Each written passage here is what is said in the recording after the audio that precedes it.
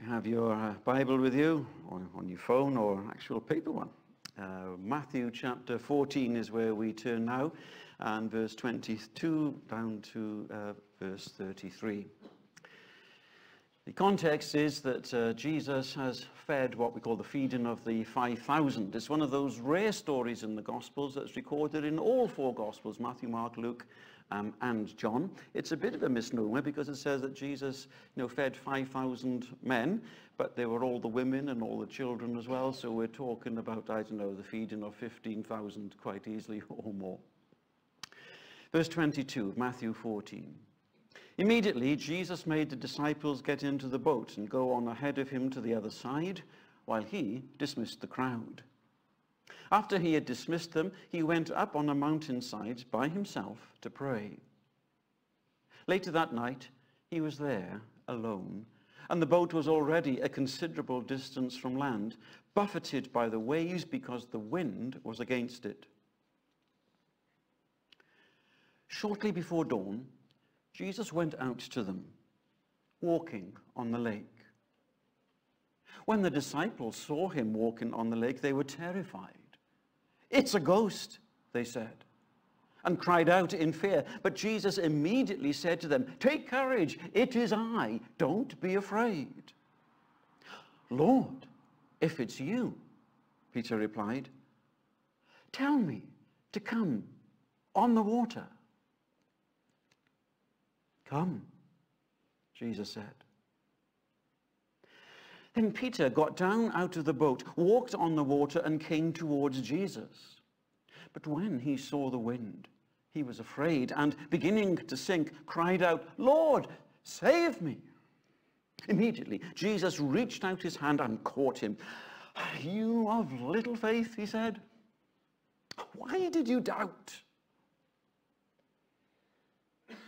And when they climbed into the boat, the wind died down.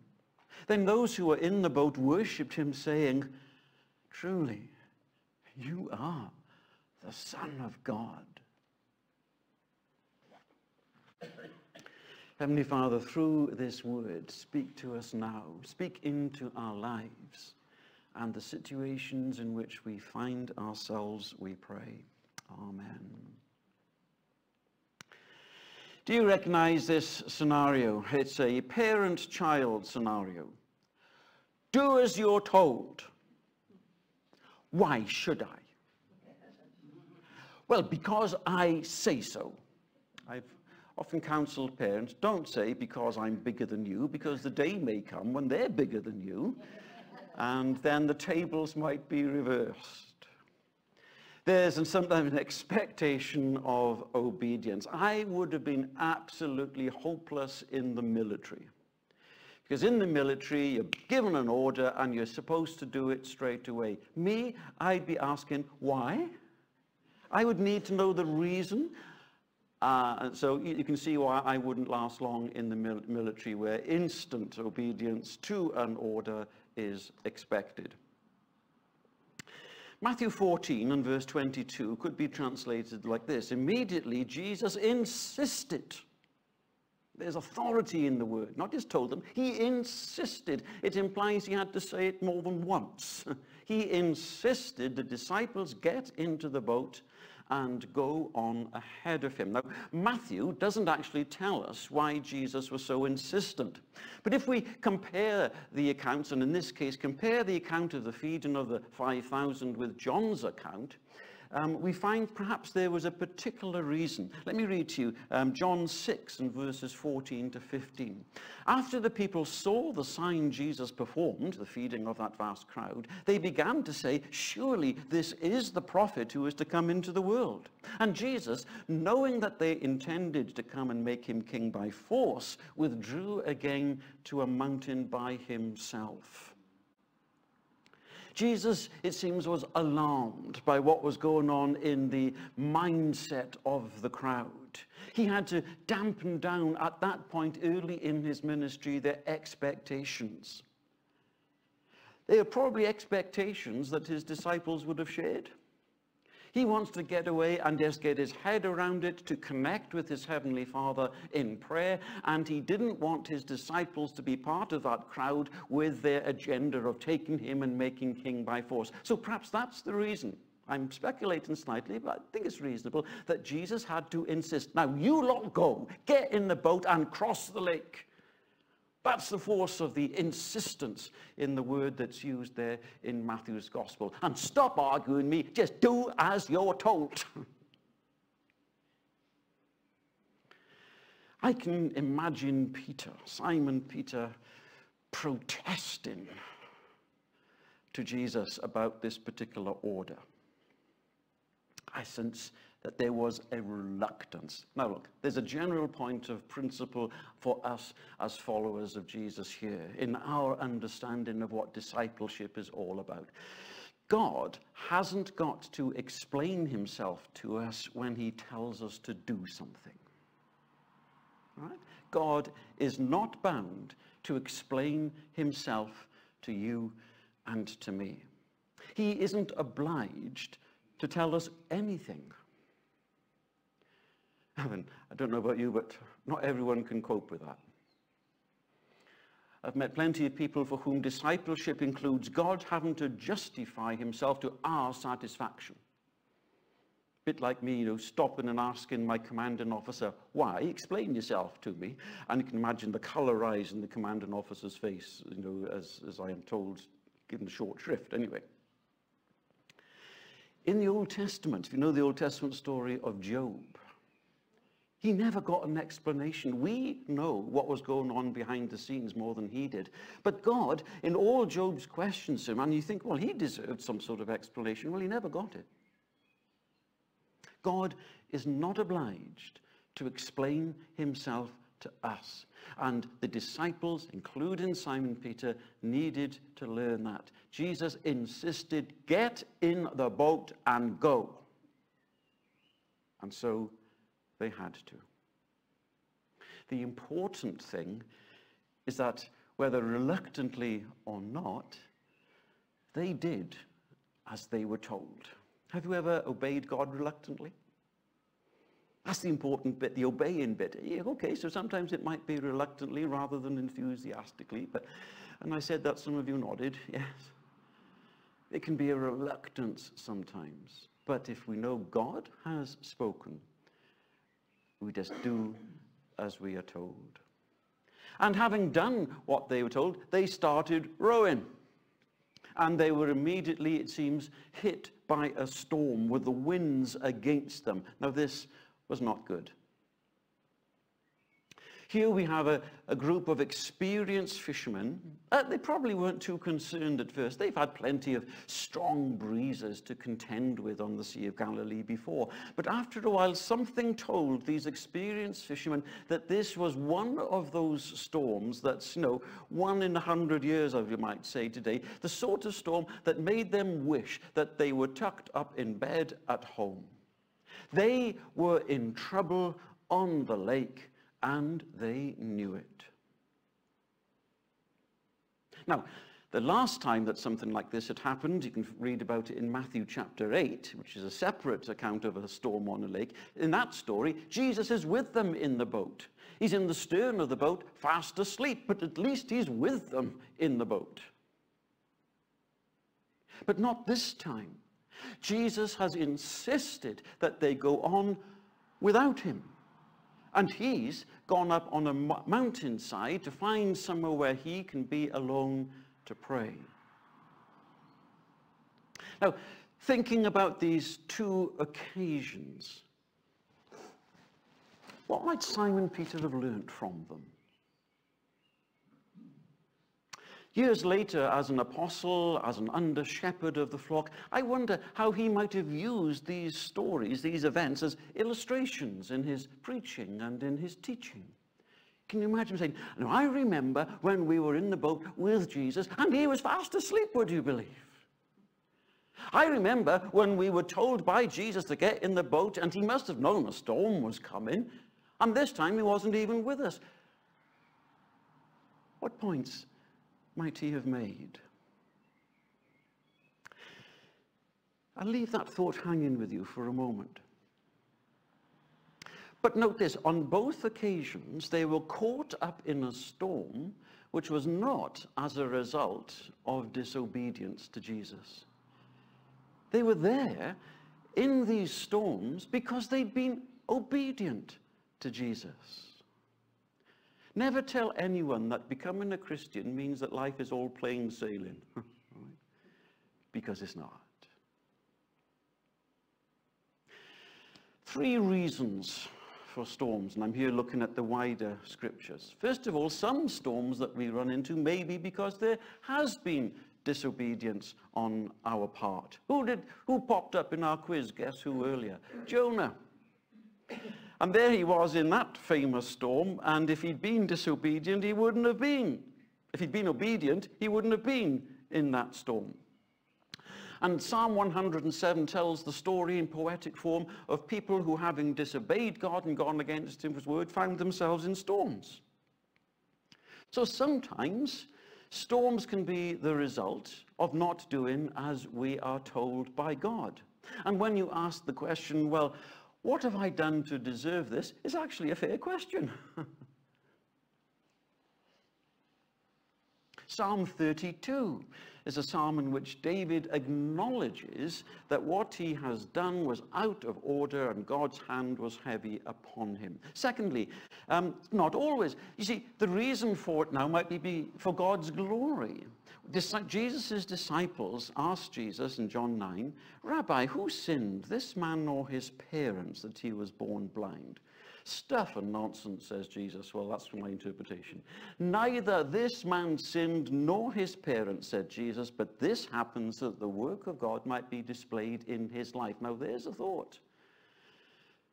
The difficult storm, the tragic circumstances might be there because God is going to be glorified through them. Let me take you to Philippians chapter 1, verses 20 to 21.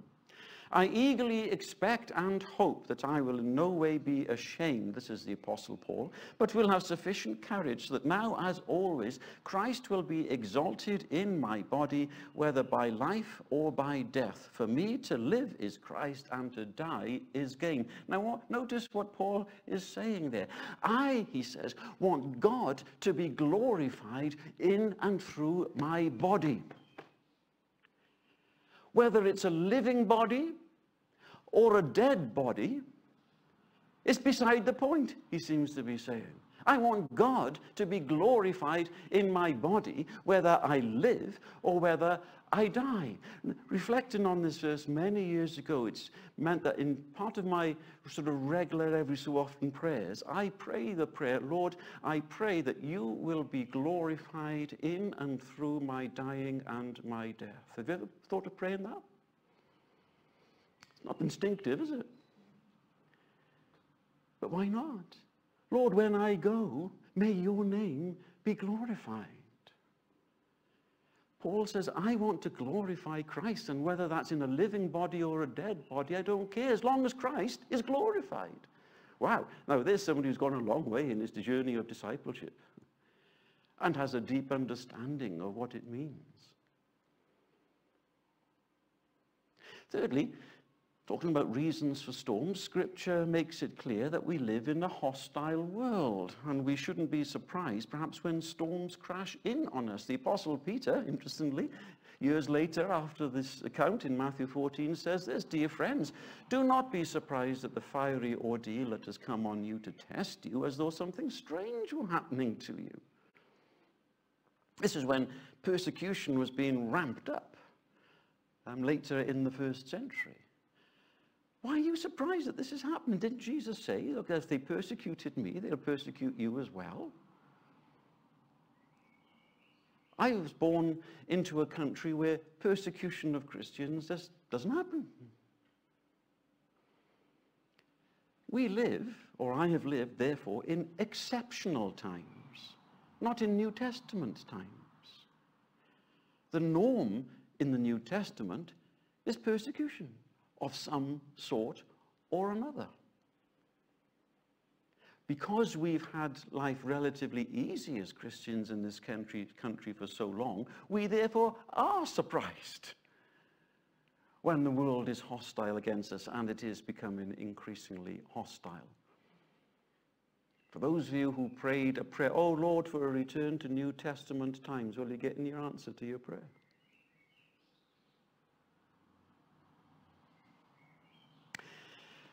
At the season after Advent, we often make much of the name Emmanuel, God with us. It's actually a theme that Matthew in his gospel makes much of. At the beginning and the end of his gospel, there's this sense of God with us. Name Emmanuel, which means God with us in the nativity story. And how does the gospel end? And lo, I am with you always to the very end of the age. Two great brackets, God with us, beginning the end of Matthew's gospel. And it crops up in between. So, in this story, in what sense is Jesus living up to his billing as Emmanuel? Well, as I said, in chapter 8, he was with them, even though he was fast asleep. But here in chapter 14, he's not even there. Now, the point that Matthew, I think, seems to be making, and the point that Peter would have learnt well, no doubt, was this. It doesn't always feel that God is with us. At least not in the ways that we would expect. Many of you will know the story of the footprints in the sand, of when somebody said, Lord, where were you? Why only one set of footprints? Where's mine gone when I needed you most? Oh, my child, it was then I was carrying you.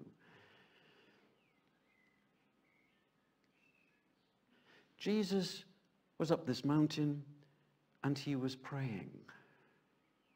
But I suspect he was praying with his eye on them, because from the mountain he could see the lake.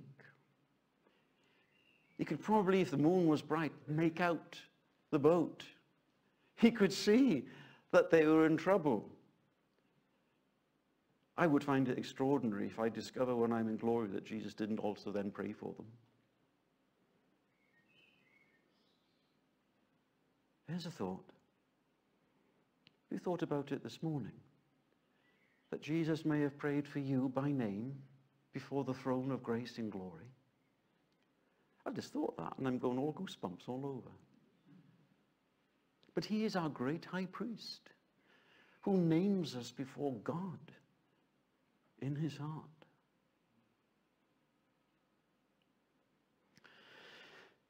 Let's move on in the story. We know that Jesus then comes to them and he walks on the lake. So he intervenes when they were exhausted. Matthew gives us a time frame, and we're talking here about 7 or 8 hours of rowing against the wind. They were strong men, but even so, they must have been absolutely shattered. They were reaching the point where they had nothing left to give. Have you been in that position? Oh, you so want God to do something. You so want God to step in. But sometimes he waits until we're at the end of ourselves. Why? So that when the answer comes, only he gets the glory. We do not want you to be uninformed, brothers and sisters, writes Paul, about the troubles we experience in the province of Asia.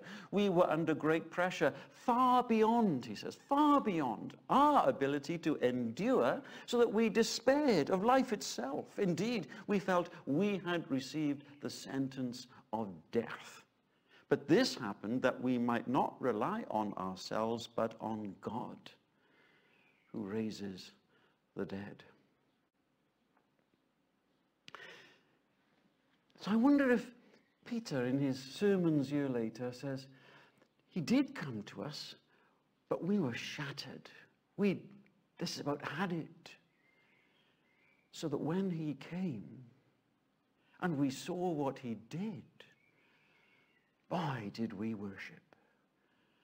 We could take no credit for being rescued at all.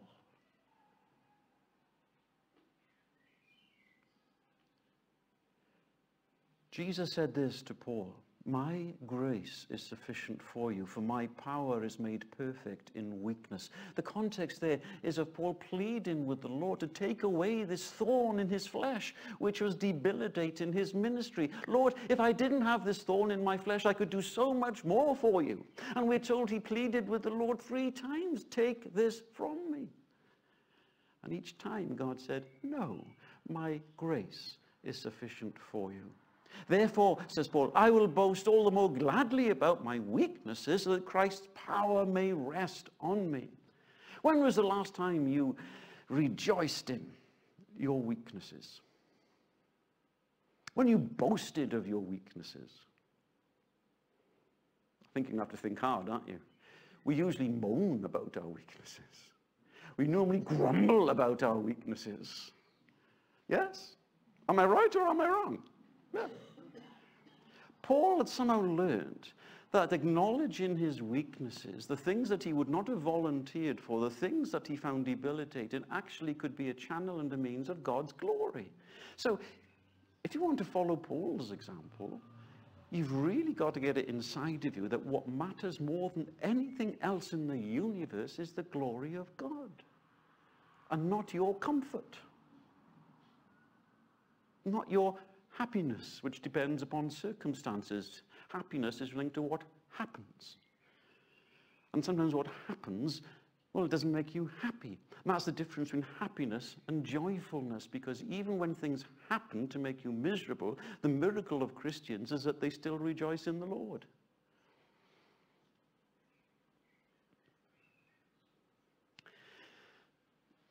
Are you exhausted by life's storms? I don't know the details of what all of us here are going through. But sometimes we do find ourselves, as we would say, at the end of our tether. Take this home with you. Know this: God has not abandoned you. He will, when he judges the time is right, come to you. But it might take you by surprise, as it did in this story, because they saw Jesus walk into them on the lake. Now, they may have been praying, "Lord, send Jesus to us," but they hadn't expected that. You see, without the storm, they wouldn't have had their eyes opened even wider as to who Jesus is.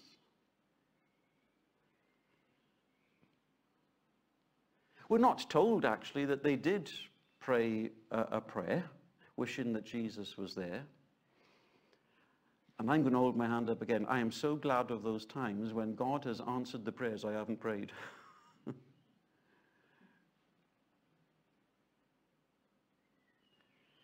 And then in the story we have what I call a classic Simon-Peter moment. First, a Peter moment. They're afraid. They're thinking they're seeing a deceitful, ghostly apparition of some sort. And Jesus assures them that it was indeed himself. Then, emboldened by the sight and the presence of Jesus walking on the water, he has a surge of faith. Woo! And asks Jesus if he could do the same. Jesus gave him the nod, and Peter got out of the boat and started moving toward Jesus. That's the Peter moment. Well done, Peter. What great faith. Then, of course, comes the Simon moment. It all threatens to go badly wrong. He looks around him at the storm, and the storm swamped his faith. Looking to Jesus, his faith could have swamped the storm. But listen, I'm not knocking Jesus. I'm certainly not knocking Jesus. I'm not knocking Peter here. Because if it was me, I wouldn't even have got out of the boat. I'd have been happy with the fellowship of James and John and Andrew in the boat, nice, safe, and secure. So I'm not knocking Peter for suddenly looking at the storm and thinking, "Oh, heck."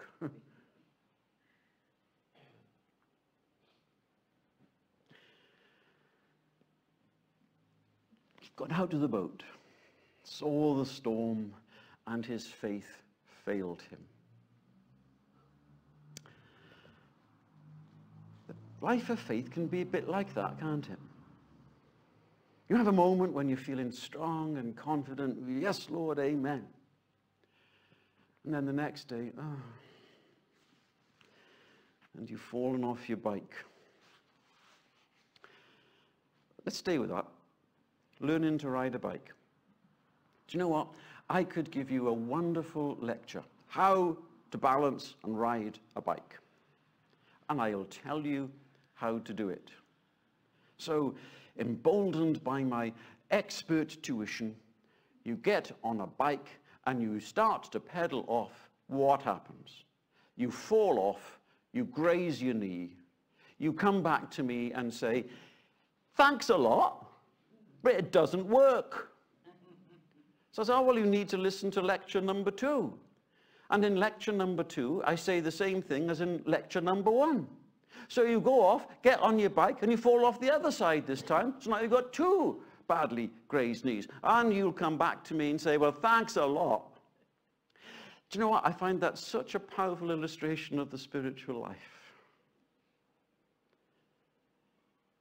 Pastor, that told us to pray, but it didn't work.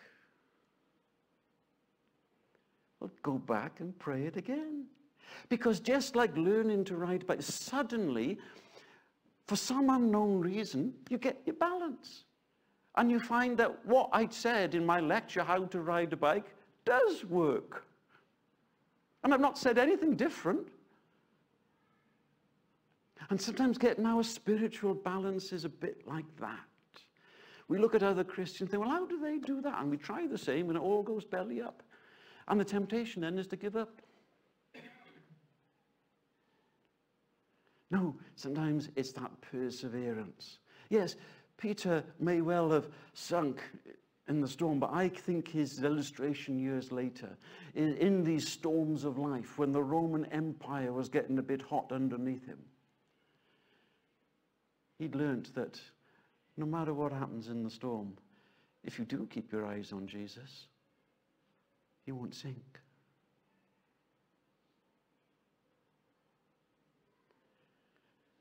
And so Peter's eyes, along with the rest of his disciples, are gradually being opened. We're still in the early part of Jesus' ministry here in this story. They're being opened to see who Jesus truly is. Their eyes are being opened to see more and more of his splendor, more and more of his glory. And what they witnessed that day, having been told insistently by Jesus, get in that boat. They hit a storm. Jesus is nowhere to be seen. The end result is that what? They worshipped him. They worshipped him. And they declared that Jesus truly, unmistakably, was the Son of God. Can you imagine the goosebumps on all those disciples in that story? Wow! And it wouldn't have happened if they hadn't got into the boat and hit a storm. Towards the end of Jesus' ministry, some Gentiles, some Greeks, pitched up and asked Philip this. Sirs, they said, we would like to see Jesus. We would like to see Jesus. Can you echo that in your heart this morning? Lord, I'd like to see Jesus. I'd like to see more of him.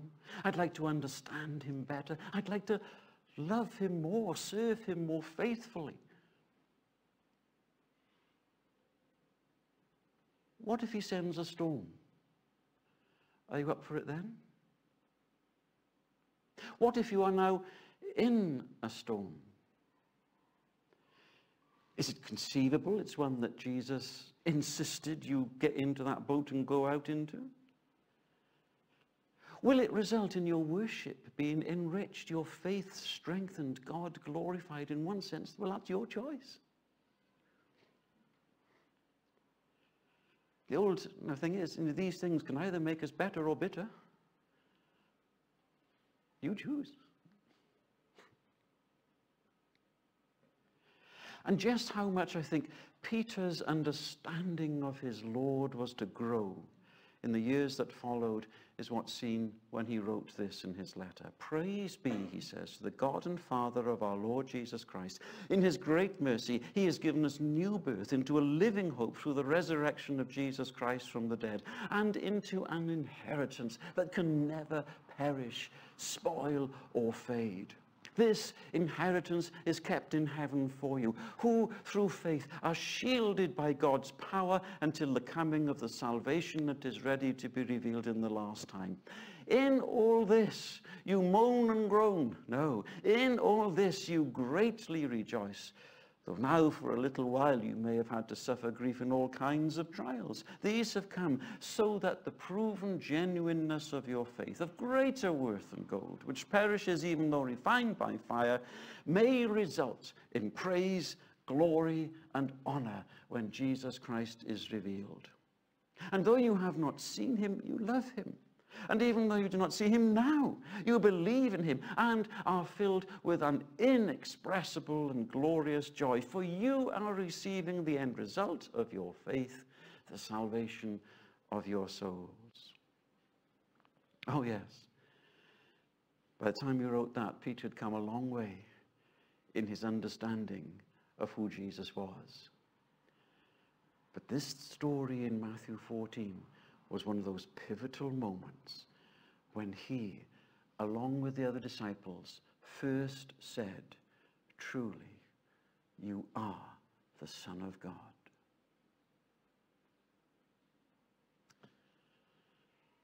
Allow me one final word.